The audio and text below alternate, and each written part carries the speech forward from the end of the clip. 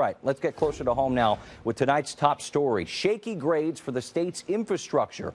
Old roads and bridges pushed engineers to slap New York State with a C- overall. It's part of a report card of sorts meant to highlight the need to fix and replace the critical pieces of life we expect to work every day. Whether it's the flow of traffic or the flow of water, there are things we just take for granted every day. We expect them to work. And engineers are warning New Yorkers something needs to be done to keep those things working. People talk about how we spend money or don't spend money on infrastructure, and there's a cost of doing nothing. Enter the report card. The American Society of Civil Engineers tasked a team with grading New York State's aging infrastructure, and the results aren't encouraging. New York's drinking water system got a C, bridges a D+, wastewater a D. Roads are at the bottom of the list with a D-. The group claims rough roads and traffic congestion cost the state $6.3 billion a year.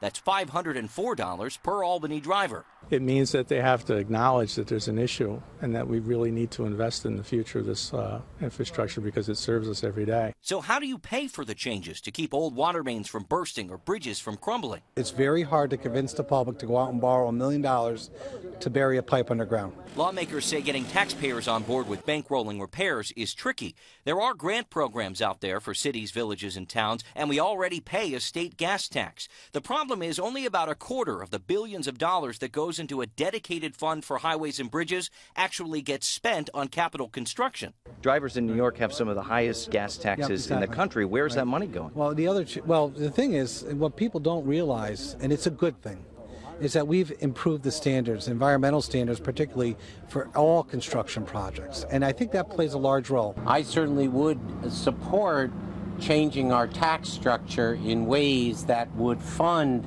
the improvement of our infrastructure. Legislators say they'll take a hard look at where the money is going and where it needs to go. But engineers warn the costs are only rising as time rolls on. It's not necessarily that our elected representatives are complacent. They know the issues.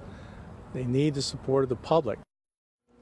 Now, late today, the Department of Transportation responded to the report card telling us that the DOT is constantly inspecting the state's roads and bridges and is strategically repairing them. In fact, I'm told this year's state budget has a number of programs spending billions of dollars to get New York back on track. By the way, no state in the country got an A on this test, and the national average stands at a D+.